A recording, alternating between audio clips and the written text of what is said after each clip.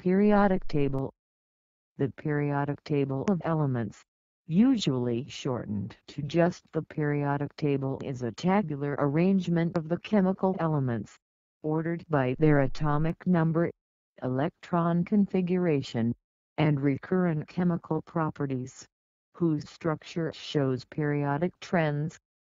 Generally, within one row period the elements are metals to the left, and non-metals to the right, with the elements having similar chemical behaviors placed in the same column. Table rows are commonly called periods and columns are called groups. 6 groups have accepted names as well as assigned numbers. For example, Group 17 elements are the halogens, and Group 18 are the noble gases. Also displayed are for simple rectangular areas or blocks associated with the filling of different atomic orbitals. The organization of the periodic table can be used to derive relationships between the various element properties, but also the predicted chemical properties and behaviors of undiscovered or newly synthesized elements. Russian chemist Dmitry Mendeleev was the first to publish a recognizable periodic table in 1869, developed mainly to illustrate periodic trends of the then known elements.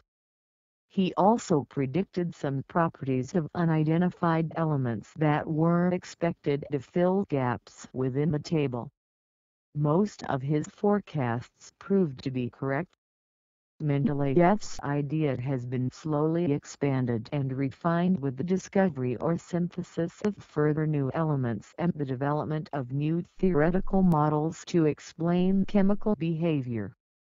The modern periodic table now provides a useful framework for analyzing chemical reactions, and continues to be widely used in chemistry, nuclear physics, and other sciences.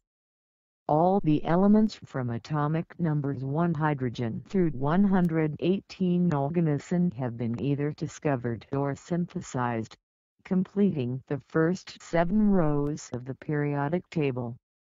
The first 98 elements exist in nature, although some are found only in trace amounts and others were synthesized in laboratories before being found in nature.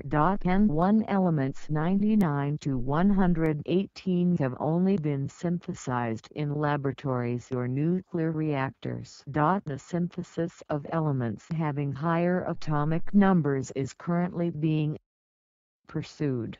These elements would begin an 8-row, and theoretical work has been done to suggest possible candidates for this extension. Numerous synthetic radionuclides of naturally occurring elements have also been produced in laboratories.